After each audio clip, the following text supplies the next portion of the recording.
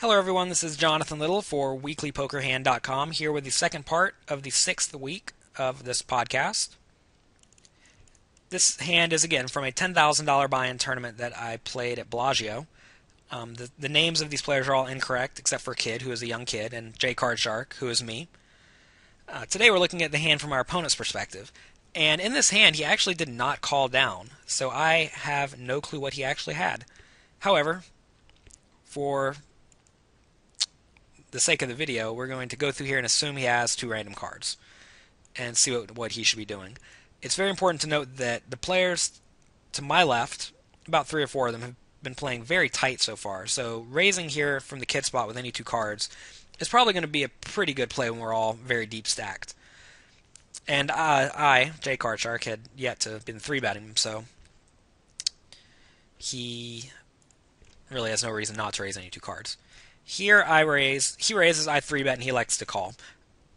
You see I have 3-2 here, but I have no clue what he has. You have to pretend that he has something else. I don't know. We'll discuss what I think his range is. So he elects to check. J Card Shark bets, and he check raises.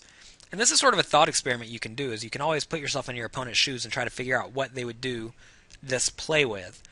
And it's a pretty interesting spot, because in this spot I think our opponent will certainly check raise with the nuts, like 10-8, or Jack-9, 9-7, pocket jacks, pocket nines, pocket sevens, any of those hands. Quite possibly King-Queen, Queen-10, maybe bluffs like pocket fives, pocket fours, pocket threes. Those are pretty good hands to turn into bluffs because occasionally you do just peel your nut card and stack your opponent. But right here, it's pretty tough to know what he has. And whenever J Card Shark calls, this kid has to assume J Card Shark has at least something like 9-8. I wonder if anyone was expecting me to say something like pocket queens there.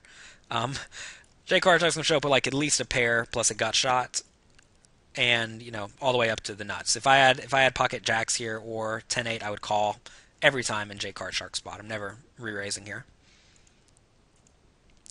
On the turn, the kid surprises me and checks. And I think the ace is actually a pretty good bluff card, because if J Card Shark's sitting over here with something like pocket queens, that ace is just terrible, because the kid could certainly check raise with maybe a hand like ace jack.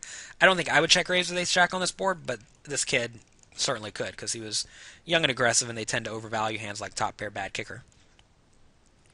Anyways, the kid checks, and J Card Shark checks behind. When he checks, he's either totally giving up with a stone bluff, or he has a hand like King Jack or Jack 10 that he simply wants to try to get closer to showdown with now and is unhappy with.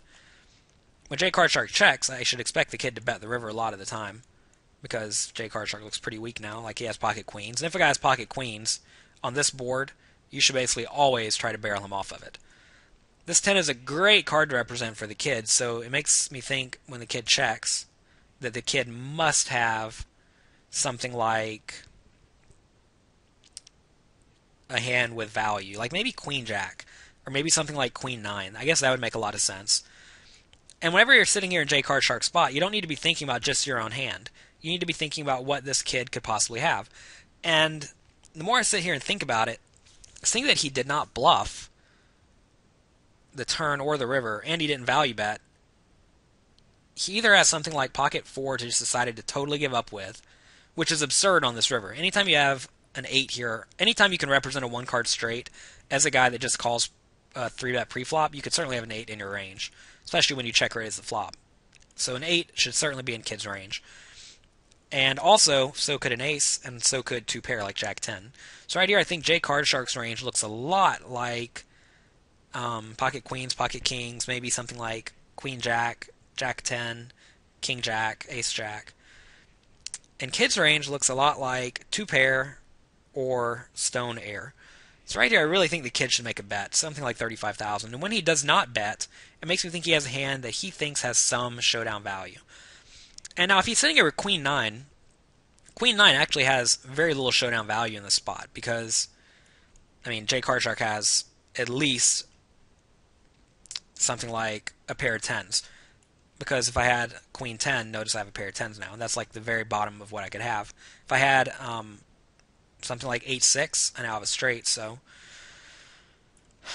right here, Queen 9 has no showdown value. So maybe something like King Jack, that would make sense, because that does beat Queen 10, but not by much. But I guess in reality here, what I'm saying is this kid should bluff this river virtually every time, and when he fails to, it just boggles my mind as to what he has, and unfortunately, I will never know.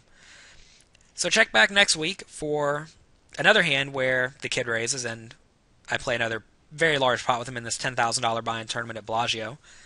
I think it's a pretty exciting hand and a lot of fun to review. If you guys have any questions or comments or would like me to review one of your hands, please feel free to send them in.